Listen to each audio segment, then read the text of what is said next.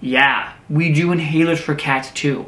Hi guys, my name's Dan, I'm a veterinarian, and today we're gonna go over feline or cat asthma. On this station, my goal is to level up your pet knowledge so you can be educated and confident when you go see your veterinarian. Alright, so I'm sure a lot of you have heard of asthma in kitty cats. Today I'm going to go over what the pet owner sees at home, how I as a veterinarian diagnose it, and what you can do long term to manage asthma in a cat. Asthma in the kitty cat usually presents with a handful of symptoms that the pet owner will see at home. Some pet owners notice things like increased respiration, like the cat's chest is going much quicker and more regular than normal. Some owners may notice panting, like the cats open their mouth and cats really shouldn't pant. So increased respiration and panting can be symptoms of asthma. The way I want a pet owner to think of asthma of the cat is they're having a hard time getting air in and out because of all the inflammation. So the kitty cat's going to breathe harder, louder, they may pant. They're just really working hard to get that air in and out, to get their body oxygenated. Now, what will I as the veterinarian see? So when that pet owner rolls in and they open that kennel up and I look in that kennel and that kitty cat's like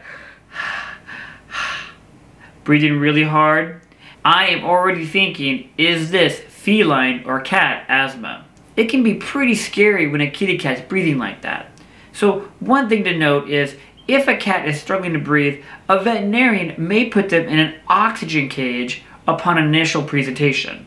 So if a cat's panting hard, if they're a little bit muddy or blue in the gums, all these are symptoms of struggling to oxygenate, and these are an emergency.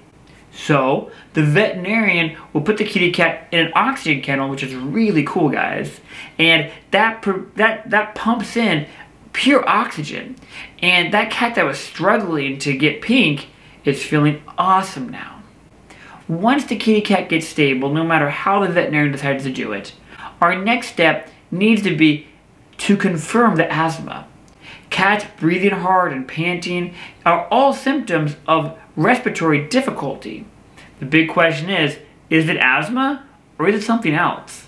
And unfortunately, I haven't conquered the ability to be Dr. Dolittle yet, so I'm relying heavily on tests. So the test that I really want to do is an X-ray.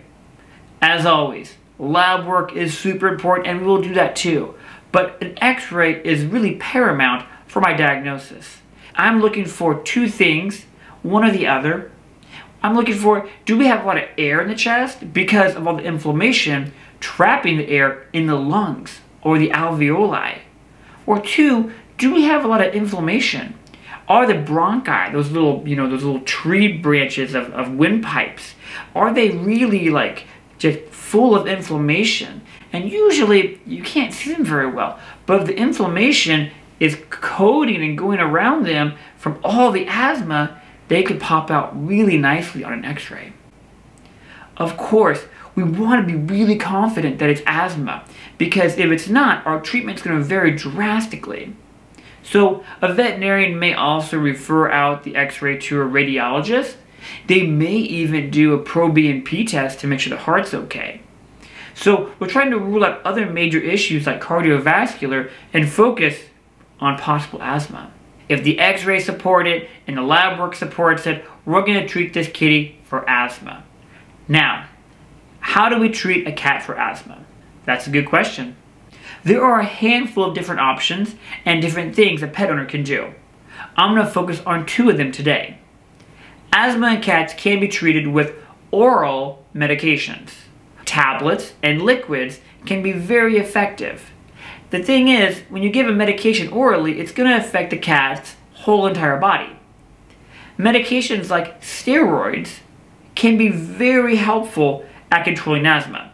The veterinarian may even do a steroid injection to help get control of the asthma upon presentation. Steroids as either a tablet or an injectable that affect the entire body can be very helpful at controlling asthma. The other option would be an inhaler. Yeah, we do inhalers for cats too. Inhalers are a great option because the kitty cat can breathe the medication in. Medications for inhalers may include meds like steroids, and they may also include meds like bronchodilators to open up the airways so the cat can breathe better.